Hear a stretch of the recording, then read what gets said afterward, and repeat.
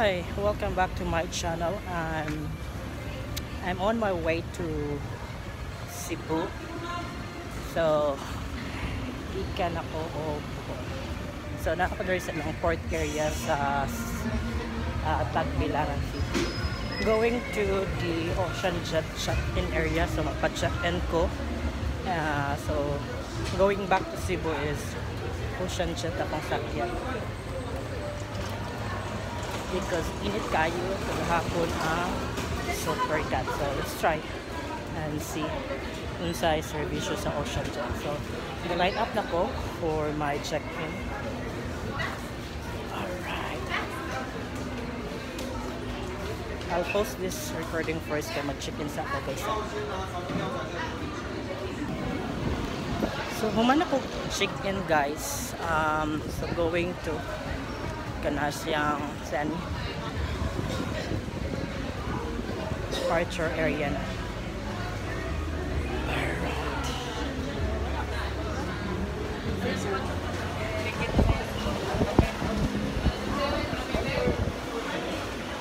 So this is the departure area for departure area sa Ocean. So I'll get something.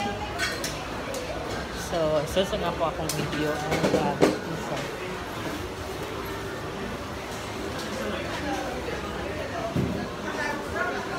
So I'll turn it off. So time right now is 3:30. So this is the ako inside sa terminal area, pre-departure area sa Tagbilaran. And so my god, it's so hot inside. And look at daming pasahero. We're going to the second floor, kaya init kayo ang first floor. And hopefully dili kayo init ang second floor or aircon. Please, dili ka siya fully occupied. Go inside. There. Yes.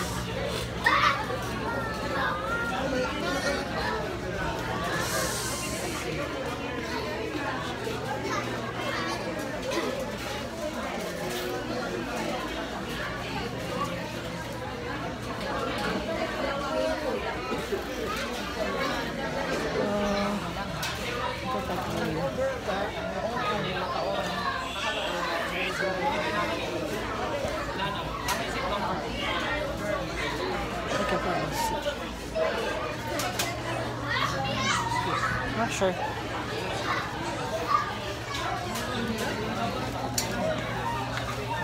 Alright, so naka-settle down ako and good job. The second floor is aircon jud kayo. At least nawa ang kainit. And then dili po fully occupied ang second floor. Unlike sa first floor nga fully occupied sila.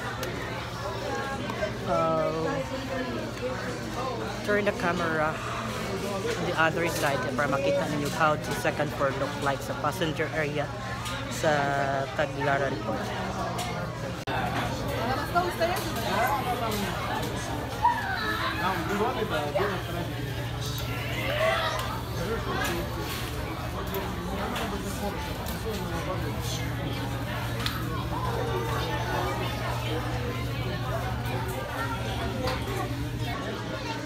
Alright, time right now is at 3:30. We're gonna be on board for we're gonna be on board going to Cebu. Gonna be on board rather. Kaya ako ramang usa. Gonna be on board going to Cebu via Oceanjet this time, and hopefully dili kay siya init unlike sa atong experience gapon sa Supercat. And I'll update you guys pag magpadung kami on board, so mag-relax ako. Thank you. So mag-boarding namin. Among trip is at 4, pero 15 minutes before sa time mag-boarding na. So perfect on time ang Oceanjet.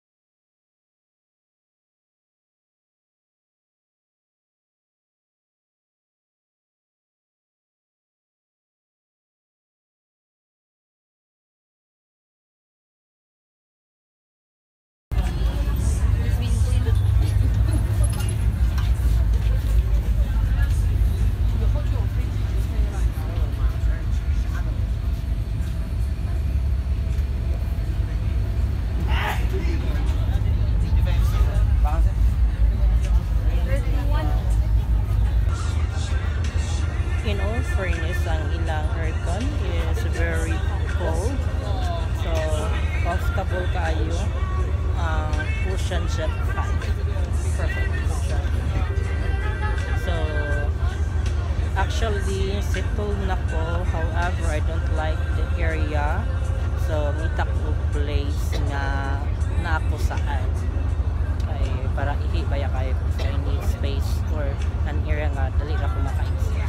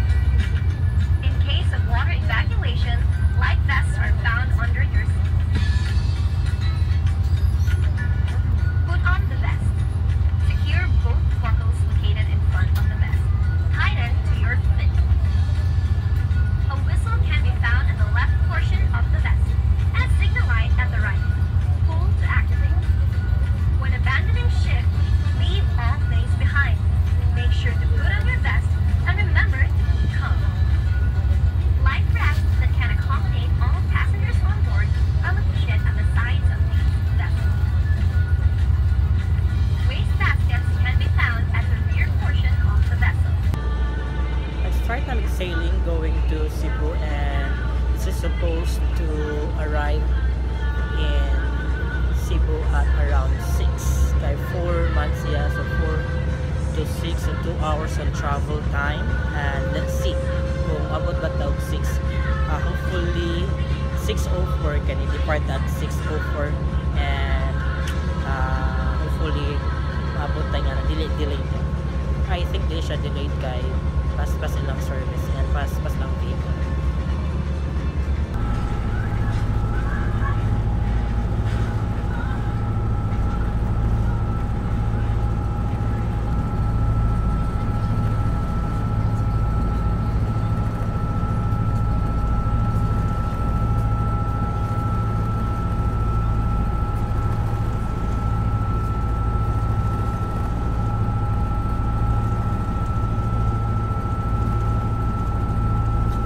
Minutes before 6 o'clock, and I guess we're about to dock na.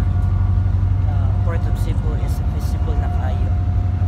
So there guys, ako lang i-announce nga we're about to dock in the port of Cebu, Pier 1, and we are ahead of time. Like we're supposed to schedule dock at around 6:04, and the time right now is 3 minutes before 6. So good job. It's a 2-hour trip from Tagbilaran.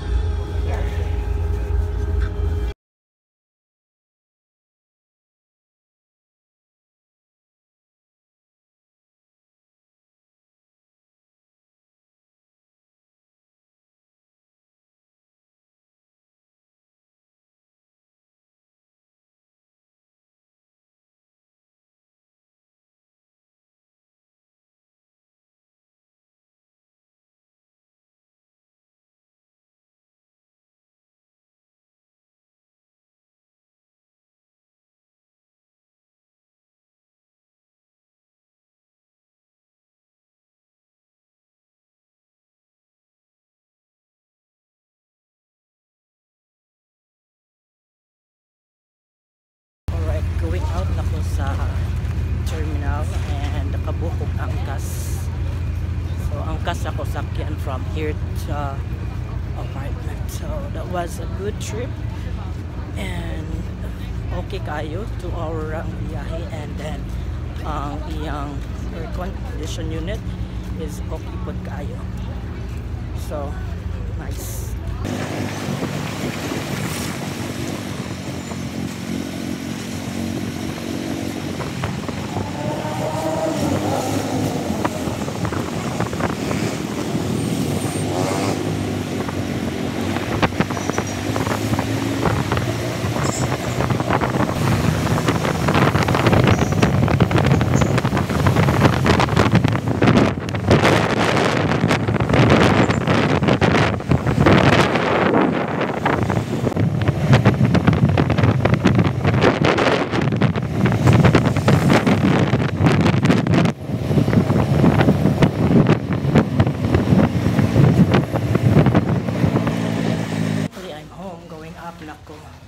And thank you so much guys for watching. Hope na inyo share, like, and subscribe ang akong video. Bye!